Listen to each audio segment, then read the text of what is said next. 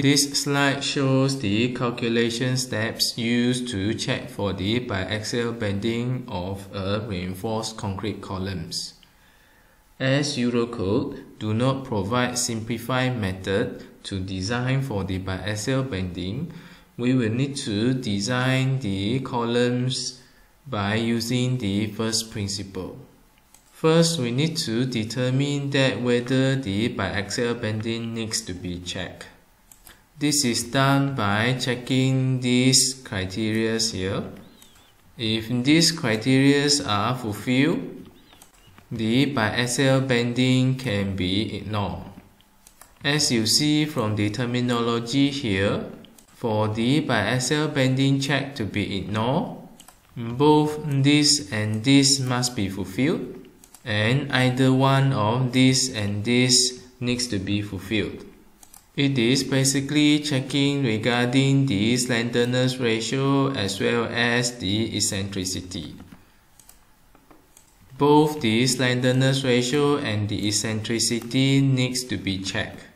This leads to a situation that at least 3 of the components here must be passed, so that the biaxial bending is not to be checked. It can be these 3 or it can be these 3. Let us look into the details in terms of the checking criteria. There are equivalent sections, slenderness ratio, and also eccentricity.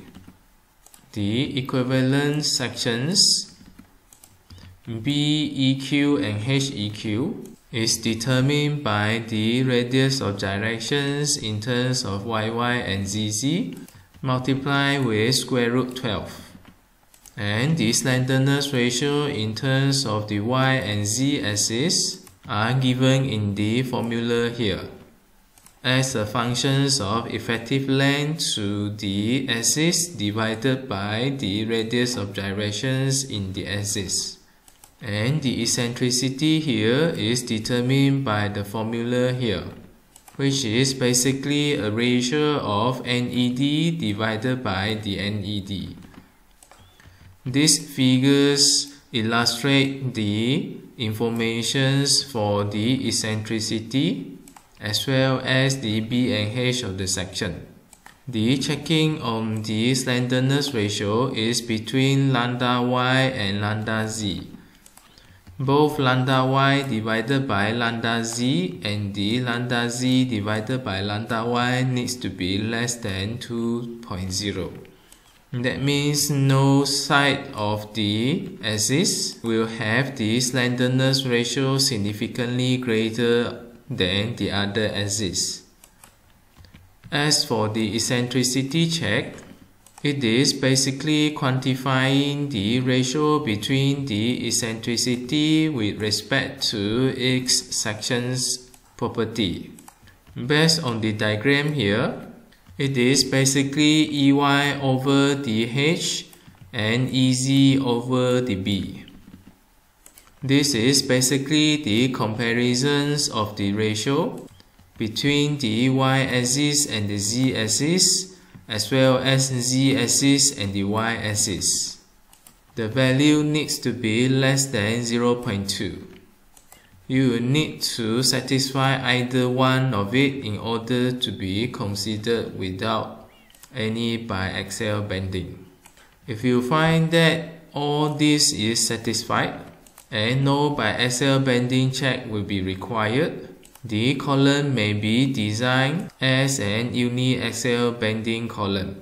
However, if this is not fulfilled, you will need to design for the biaxial bending, where your MED here will need to incorporate additional component as given here. Represent the effects of an axis over the other axis.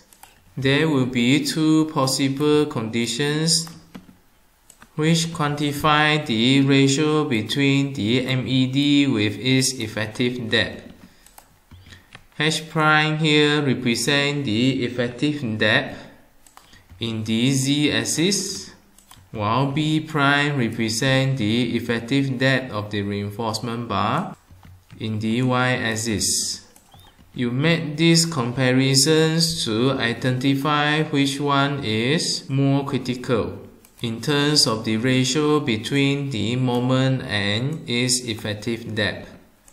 If the moment in the z-axis divided by its effective depth is greater than in the y-axis, that means the moment in the z-axis will govern the capacity.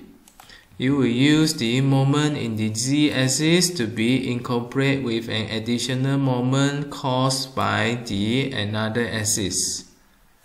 There is a beta here, which is given by this formula. The beta is determined by 1 minus NED divided by BHFCK. It should range between 0.3 to 1.0. And the H prime per B prime is the comparison in terms of the ratio of the depth in the z-axis divided by the depth in the y-axis. What you see here is the MEDY is always divided with the B prime. For this case, it will be vice versa. If you found that the ratio here is less than the MEDY, that means the moment in the y-axis will govern the capacity, and you will need to add an additional moment due to the z-axis.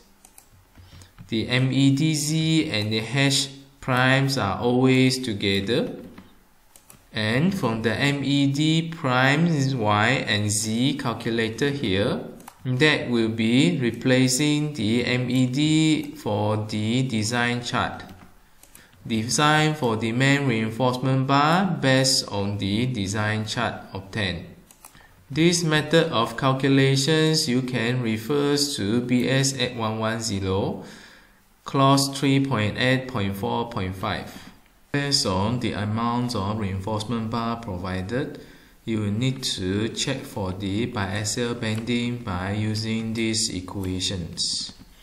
This equations is given in Eurocode clause 5.8.9, and it is basically a ratio between the moment load against the moment resistance of the column in both z and the y-axis. The summations of this ratio in the power of A needs to be less than 1.0. The A here is determined from this table due to the ratio between the axial load and its axial resistance. The axial load here will be the ultimate axial load, while the axial resistance is given by these equations, which is the summations of axial resistance of the concrete and the steel bars.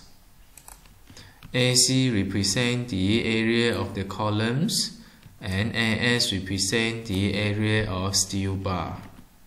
The design compressive strength of the concrete is given by these equations in the functions of the FCK divided by partial factor of safety of the concrete, which is equals to 1.5.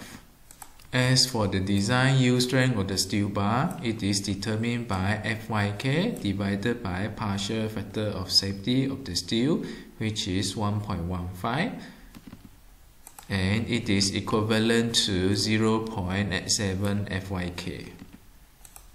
Based on the ratio of NED per NRD, you are able to determine the factor A here.